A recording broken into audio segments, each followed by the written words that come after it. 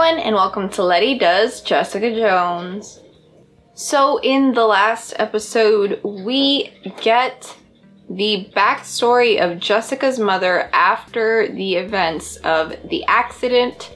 We see that while her husband and her son died, Jessica did survive as well as herself, but Jessica healed way faster than she did. She had to be in IGH for years. So she was usually sedated and had to undergo a lot of anger management and for her like emotional outbursts and stuff because of the experimenting. And she eventually just gets really upset that she is in IGH, and she wants to see Jessica because she finds out that Jessica is actually alive. So she escapes, injuring some nurses along the way, and finds Jessica with her boyfriend, who is planning on renting her out as a superpowered goon, basically. So her mother overhears this and kills the guy because she does not like Jessica being rented out. We also get to see Trish Walker again when she was younger, and she was a pop star, and we see that she had really bad drug problems. And all that was going on while Jessica was getting a boyfriend and then having him murdered by her mother, and then Trish gets sent to rehab. So it was a pretty dark time for Jessica, but that seems to be a reoccurring thing in her life. So yeah, basically after she murders Jessica's boyfriend, she goes back to IGH and accepts some help from the scientist whose name I forgot, to control her anger and her powers, because she considers herself a danger to Jessica and to everyone else. So it's been years since then, which is why she has resurfaced again. And then the entire episode cuts back to present time because it's entirely set in a flashback, and then we see that she's in a bar with Jessica. And that she's telling Jessica this story. So, yeah, the episode ends with Jessica punching her mother in the face and then getting sedated by the doctor guy.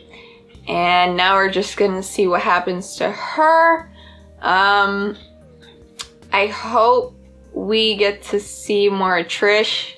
Trish is going back to just her addiction tendencies with that super soldier enhancement drug thing. So yeah, we're probably gonna see more cool stuff from her. And yeah, that's basically all I'm looking for. Jessica Jones, Season 2, Episode 8. Ain't we got fun? Let's get started. And she wants to throw it away. Just relax, okay? We'll figure this out. This is not just some case to me. I'm not Jessica's assistant. This is He said the R word. Relax. You've lived like this for 12 years. I love her, but she's... That sounds like how I make breakfast. And if anything happens to you, I will hurt them. You know I will. I can't just leave you. Let go of me. Just take the money, goddammit, Carl. Come with me. I like how this whole conversation is happening and Jessica's still trying to like interject with her own thing. Do not come back. Get off me! Let go of me! Damn it, let go! This is just parenting.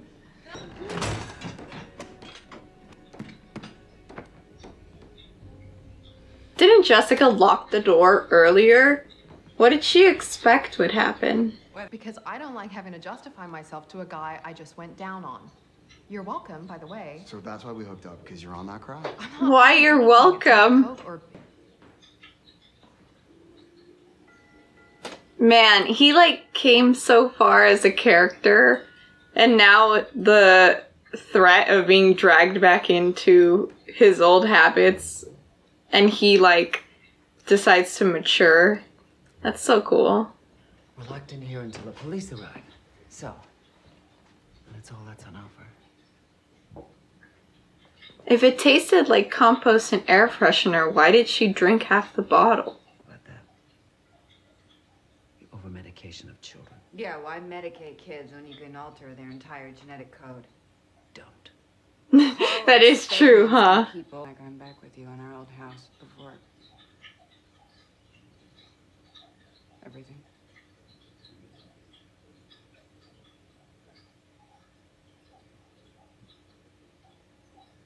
She does have a very distinctive voice.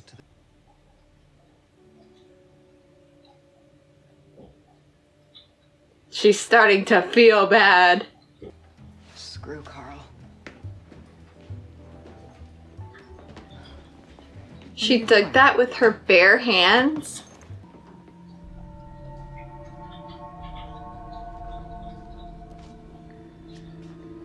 They must think that's really weird right now. Me again. It's getting worse. No, not again. Guard! Hey. I feel sick! Wait. Guard! Let's go. Wow, that fast? Okay, don't get your panties in a bunch. Oh, panties? Okay. Grown goddamn women don't wear panties. We wear underwear. Get out. Aren't panties the same thing as underwear? It's just a different word, right? Oh, yeah.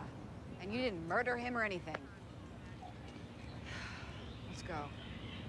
On one hand, I understand why she would be upset with someone texting and driving because an accident caused all this. On the other hand, even if they did get in an accident, I'm pretty sure that both of them would survive it. This is beautiful. Who did this? Paint by numbers. Paint by numbers. We'll take your time. I'm in no rush to spend the rest of my life in a steel box. I'm pretty sure they'd make the raft out of something stronger than steel. Is that the empty apartment? Hey, get out of the street! Fight me, asshole! But she was jaywalking. Cerveza, enchilada. Cerveza, enchilada, all the important stuff. Your work is beautiful. It takes the right muse.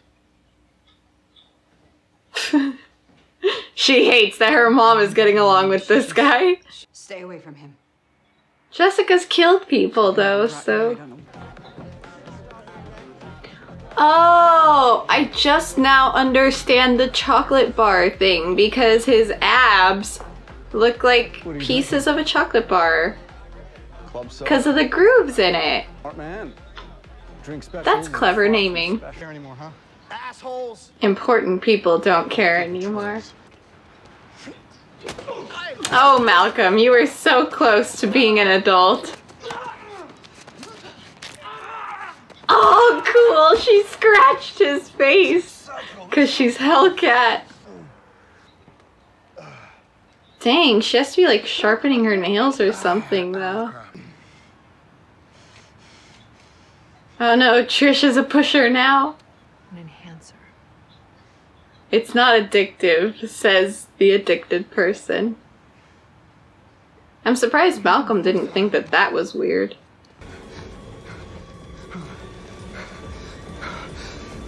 He's gotta run. I mean, she did see someone like Iron Fist who has all these powers flowing through them, and she knows Jessica and Luke, so, I hope Shane can do something for you. you know, kind of makes sense that she's opened all these opportunities.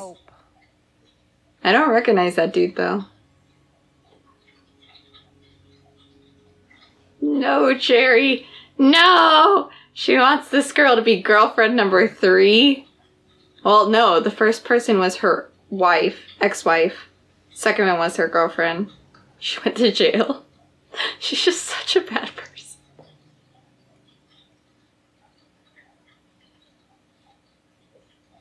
She's so pretty.